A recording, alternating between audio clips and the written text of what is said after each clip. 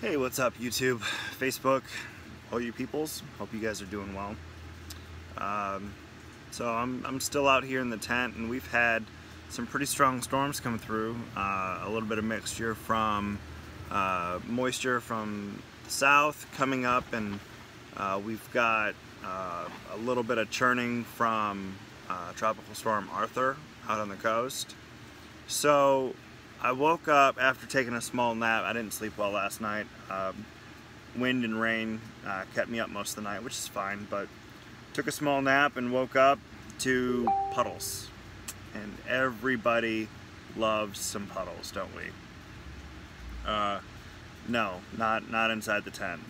So I've had the afternoon, I've been cleaning up some puddles, and I had to take in some of the books that I had out here. The humidity was starting to make the pages kind of wrinkle a little bit, and obviously I want to keep those safe. So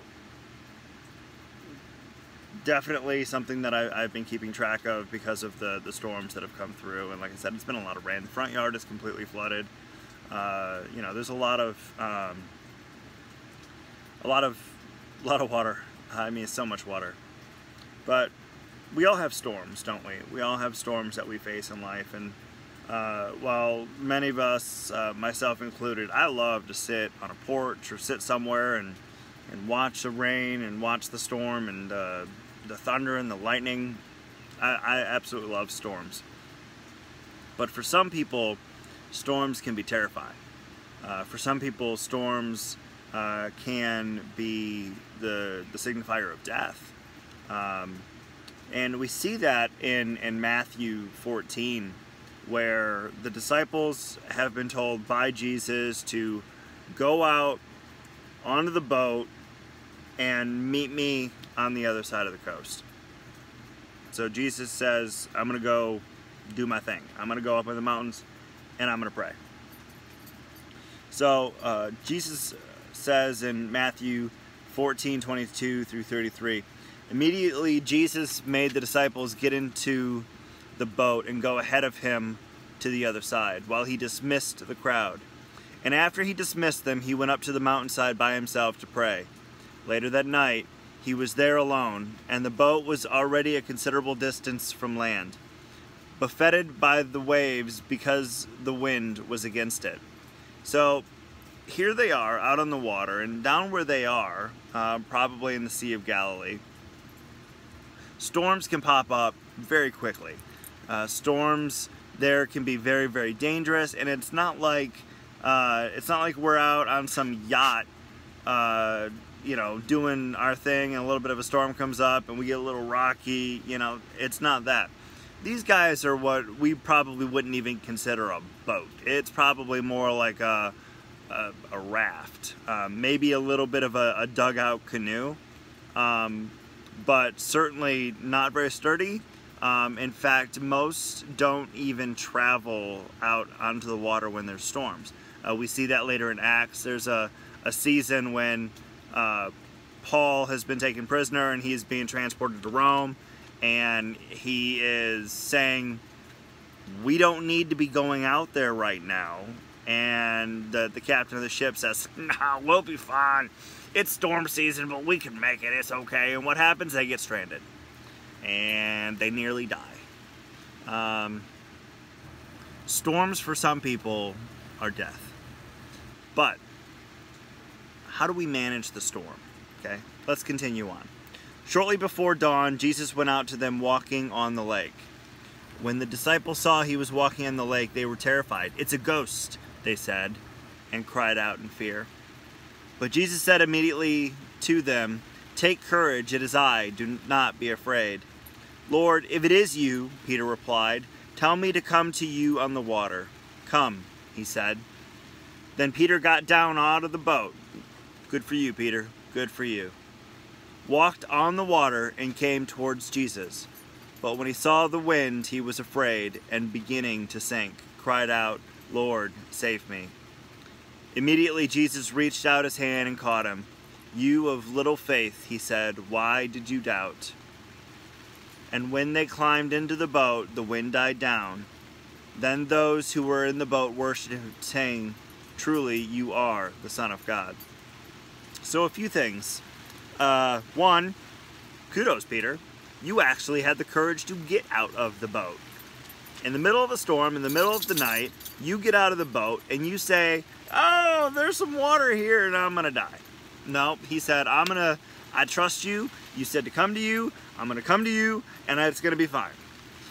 But we all in life take our eyes off Christ. And when we take our eyes off Christ, that's when things really go wrong. So, a couple things. Jesus told them specifically, go. I will meet you on the other side. Now, Jesus set them up. He knew there was going to be a storm. He knew what was going to transpire. That's a lesson for us. Jesus knew the storm was going to come. And yet he sent them anyway. He knew the storm was going to come. Just like he knows, and just like he has told us, all of us, through Scripture, y'all are going to face some troubles. Y'all are going to have some hard times. But fear not, he says, because I have overcome the world. Fear not. And it wasn't the fact that Jesus wasn't rebuking Peter for stepping out of the boat. He rebuked Peter for taking his eyes off the prize. He took his eyes off the ball, swing and a miss. It's what happens when we lose focus. We know that the storms are going to come. We know that we have to prepare for them. I knew that this tent would hold in the wind. But there was some leaks. Well, what do we do when it's leaking? Do I abandon ship? No. Of course not. As soon as all this is done, I'll go over, I'll spray some seals with some waterproofing, I'll take the top off on a day I know it's not going to rain, I'll lay it out, I'll spray the seals, make sure they're waterproofed really well, and I'll fix my boat or my tent. We know that the storms are going to come. It's not about if they come, it's when they come. How are we handling it? Are we handling it like Peter, where we take our eyes off of Christ and we say, oh, I'm going to die? I'm going to sink in the water? No. But here's the other thing that Peter did. Peter grabbed Jesus' hand.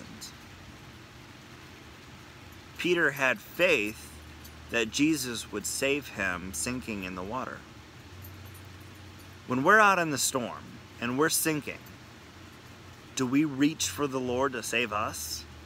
What do we do when the storms come? Do we panic? Do we flash? Flash all over the place. Rah! Or do we say, okay, God, come get me. Help me out. What do you want me to do? And sometimes God's going to say, swim towards the boat.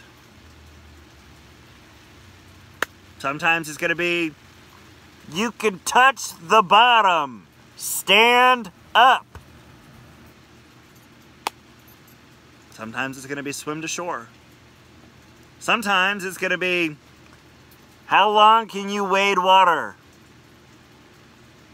You just need to wade some water for a little while. How long can you wade water? If we're out in the middle of the storm, we need to learn to wade the water for as long as it takes for Jesus to be there for us. We need to listen to what God is telling us. Sometimes it's going to be, you need to swim back to the boat. Sometimes the help we need is going to be sent by Jesus to help us. Do we slap their hand away? What are we doing to prepare? Are we learning Scripture? Are we studying Scripture so that way we are prepared for the day that the storm comes? So that way we know how to be ready for it? Scripture tells us to keep Scripture in our heart so that we are prepared when the day comes. We have so many opportunities to evangelize, to show the world what it really means to be a Christian. But if you as a Christian are sinking every time a storm comes, your faith doesn't mean anything. In the last few weeks, I've had car trouble after car trouble after car trouble. Weird stuff, too. Blowing water pump? Yeah, it's a water pump. Then the thermostat went, which is weird because the thermostat was replaced 2 years ago. Thermostat went, and then I saved a pregnant possum. Oh, dang it, there goes my wheel.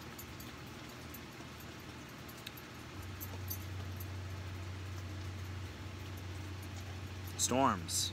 And now I'm in the middle of a literal storm in the tent. Yeah, sure, I could pack up and go inside, but I'm not done doing what I came out here to do. We prepare for the storms by being ready for them. And when they do come, we are ready for them because we have studied and we have read Scripture and we are walking with Jesus Christ. And we have Jesus Christ right with us, so that way we can extend our hand and we can be saved in Christ. And sometimes we just have to wait out the storm. Now, sure, Jesus could easily say, you know what, storm be gone. Maybe the storm does go away. Maybe it doesn't. But we have to have faith and prayer that Jesus knows what he's doing. In all things, we must have faith that we are going to be okay, because no matter what happens to us in this life, this isn't the end for us. We Christians know that there is something more, there is something later. And the storms can come every day, and you know, you can be out treading water and you might get tired. I'm tired. I am tired of the financial burden. I am tired of dealing with everything. I have applied to jobs, to places I never once thought I would ever apply to jobs. But I have faith that no matter where I am, I will be where I'm supposed to be because I am walking with Christ. And Christ will make best any situation that I am in. He showed the disciples the true power of God, or at least some of the power of God. Walking on water. Okay. But also, he knew that the storm was going to be there. He also knew that Peter would have a moment of distraction. And he knew Peter would fall. He showed us so many things in that few verses about what it is to walk with Christ in the midst of the storm. He remains in control no matter where we are, no matter how bad the storm. And he reached down and saved him. And then after that, said, poof, storm is gone. He has total control. So if we know that Jesus has total control, and we know that Jesus is with us, why then do we lose faith? Because we're sinful humans. And that's the nature of the way things are. But it's something that we can work on every day. Every day we have the opportunity to get into Scripture, to learn, to come closer to Christ. So if water starts filling up your boat, get a bucket. Scoop that bad boy out. If water starts seeping into your tent, get a couple towels. Dry it up. Take care of your boat.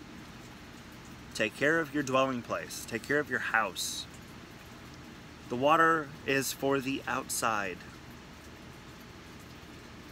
And do what you can to keep the sin outside of your life. Do what you can to prevent the attacks from getting in. Walk with Christ and don't lose hope. I love In the Eye of the Storm by Ryan Stevenson. It's an amazing song. He remains in control.